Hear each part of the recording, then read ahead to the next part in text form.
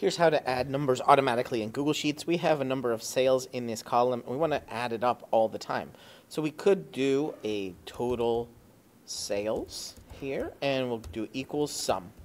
Sum is going to be all of the range we want to add up.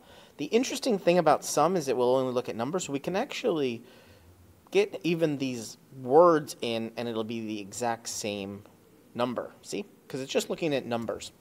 So we have a sum, and that will automatically update if we add in October's numbers. Let's say we want to add up numbers sequentially or in order, like we want to know how many sales did we have at the end of April.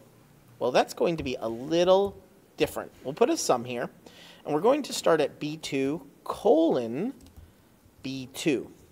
Now what that's going to do, if we just do that copy paste, see it's showing just each month, but we can do one more thing. Instead of just B2, we're going to add a $sign in front of the first two.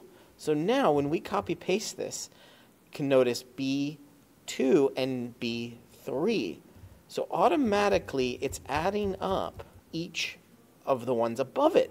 So this gives us a running total of how many sales we have at the end of that month. So by the end of October, we have 472 sales. If we add November here, maybe we went 34, see the number automatically changes to a running total.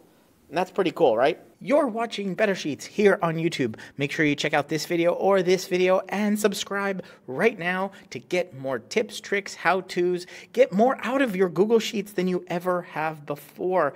I'm excited to be making a ton more videos here. Ask me questions down in the comments and I will answer them in future videos. But for right now, right here, one of these videos is going to be your next Google Sheet.